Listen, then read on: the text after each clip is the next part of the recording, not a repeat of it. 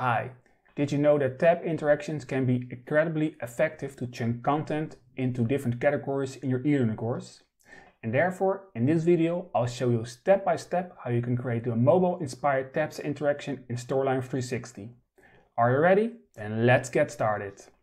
And now let's dive in straight into Storyline for this mobile-inspired tabs interaction. I created the slide with a basic design in Articulate Storyline.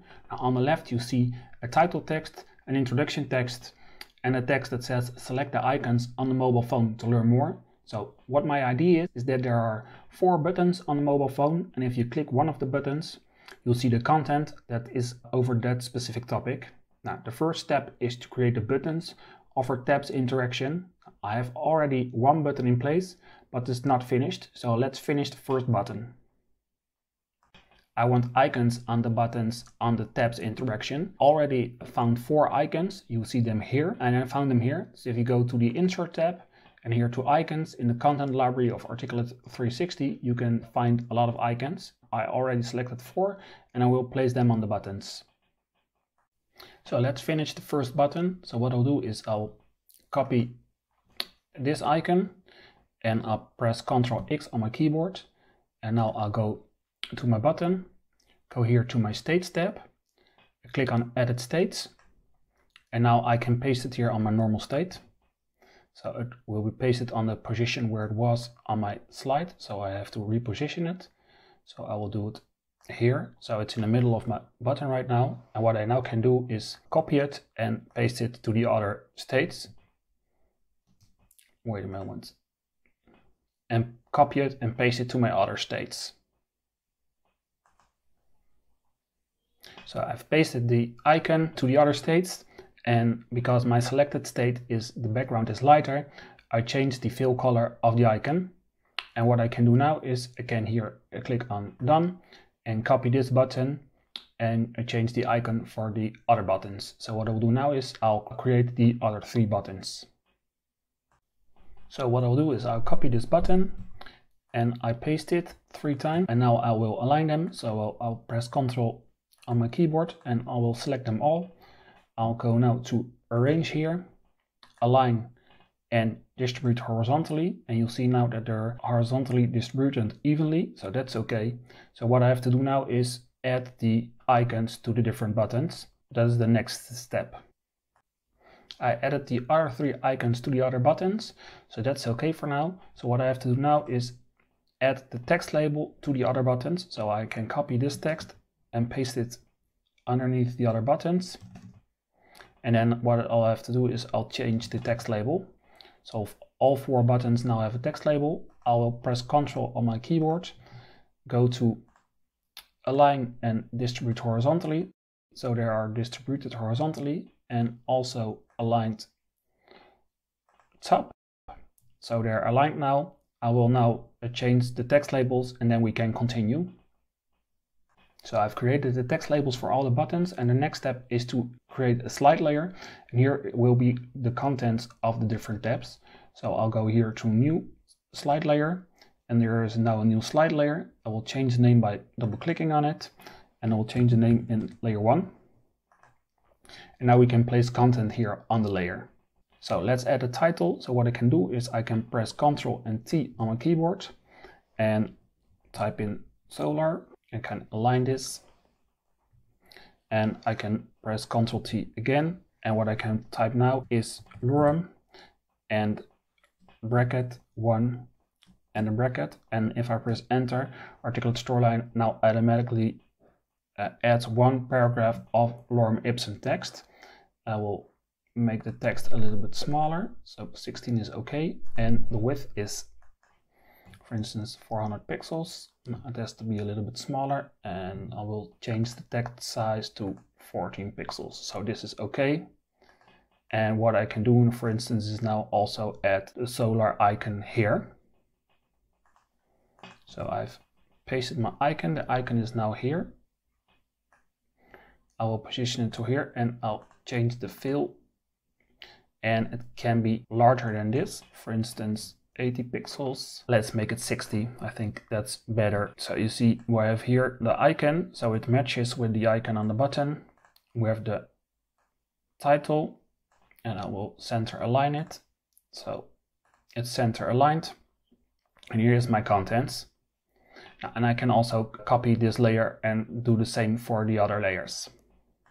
Now, to copy a layer, I can here press on copy and the layer will automatically be copied, and all the contents of layer 1 is now also in layer 2. So I'll change the name here, and instead of solar I type in earth here, and I have to change the icon, but that is something I can do later on. And now I'll copy layer 2 and make it layer 3, layer 4. Now I've created my third and fourth layer, and what I also done is I copied the logos or the icons. As you see here, the icon for layer 4, layer 3, layer 2 and layer 1. And the next step is to add some triggers to the buttons, that if you click on a button, the corresponding layer will open. So let's select button 1 here, and now I go here to triggers. My trigger panel will open, and here I'll choose show layer, and this layer will be layer 4 when the user clicks on button solar. So this is okay. So we do now the same for button 2, 3 and 4. So I'll select button 2, go to trigger, set show layer, and this will be layer 2. Here button 3, new trigger, show layer 3, and here this will be button 4 and it will show layer 4. So now we attach the triggers to the buttons, and if you click on a button, a layer will open. So let's preview our screen and see how this steps animation looks right now. So we're in preview mode, so select the first button to see if it works. Now you see the solar layer will open and this step is selected. Now let's add and click on button 2. And you see that we now have a problem, because now button 1 and button 2 are both selected. So this is something we don't want. And you'll see if I click button 2 and 3, the layer for button 3 will open, and for button 4, the layer for button 4 will open. But you see all 4 buttons are now selected, and that is something we don't want. So this is something we are gonna fix. And also the selected state is not that clear, so that's also something I want to do something about it. But first let's fix that not all buttons can be selected at the same time. So let's close our preview, and what we'll do is now we'll select all the buttons on the base layer. So I've selected all 4 buttons. I'll right click with my mouse, and what I'll do now is I'll select button set and then button set 1. What a button set does is it acts the same as radio buttons. So now only one of the buttons can be selected at the same time. Now to test this, let's preview our slide again. So we're back in our preview mode. So let's select our first button and the tab will open. And if I now select my second button, and the second tab will open, and you see now only the second button is selected and not my first button. Now, and what I also want to do is create a little bit more visual cue of what is selected. So I will add a purple line here. So I've closed my preview mode. So what I want to do now is add the extra indicator for the selected state. So I'll go here to my states tab, click on edit states. Now I'll select the selected state, and here I go to insert, shape, and I choose a rectangle. And what I'll do here is draw a little rectangle, and I format it. I give it a shape fill, and it has no outline, and I will position it a little bit lower. Now I'll position it on the line. So this is okay, I think. And now what I can do is I can copy this rectangle also to the other buttons. I've added the purple rectangle also to my other 3 buttons. So let's preview this tabs interaction for the final time to see how it looks like. So we're in preview mode, and let's look at our mobile inspired tabs interaction. So what I'll do now is I click the first button. Now you'll see the layer will open and also the purple rectangle is here. If I now click on the second layer or the second button, the second layer will open and the purple rectangle is here, and it's also for the third button and for the fourth button. So this is the tabs interaction inspired on a mobile. What do you think of this mobile inspired tabs interaction in Storyline 360? Now I would love it if you leave a comment below this video. And if you want to learn more about Articulate Storyline and creating e-learning courses, then check out the playlist right here. And if you like this video, then feel free to hit the like button, and don't forget to hit the subscribe button so you won't miss any of my upcoming videos.